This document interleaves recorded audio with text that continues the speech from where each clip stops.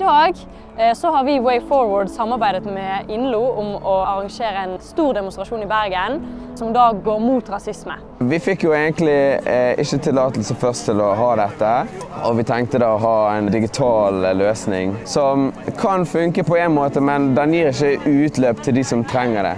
De som føler at de må gjøre noe for å støtte denne saken. De får ikke utløp av å se på en skjerm. Derfor valgte vi å ha det her med 50 personer. Vi har prøvd å gjøre demonstrasjonen digital for de som ikke har ønsket å stille opp på grunn av korona.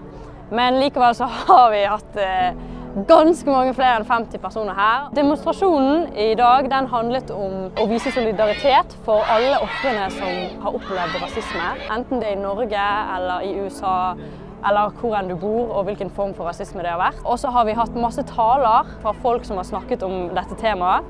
Fordi at dette her handler ikke bare om en mann. Dette her handler om en strukturell rasisme. That's why there is a global pandemic of racism being shouted out. Det som skjer i USA er jo ikke bare i USA det skjer. Det skjer her også. Det er bare vi tør ikke å snakke om det. Jeg kjemper for min barn og min barnbarn. Den neste generasjon. Jeg tror ikke at hat gir makt. Hat gir kun avmakt. Jeg har bare en beskjed i dag til alle som er redd til å snakke om farge. Og det er en ting. At du blir ikke en rasist av å si en ting feil eller av å stille dumme spørsmål. Så vi må alle stå mot rasisme i dag, for vi kan ikke være stille om det. Å være stille det er det som sårer mest. And let's get this thing popping, and let's keep this thing moving.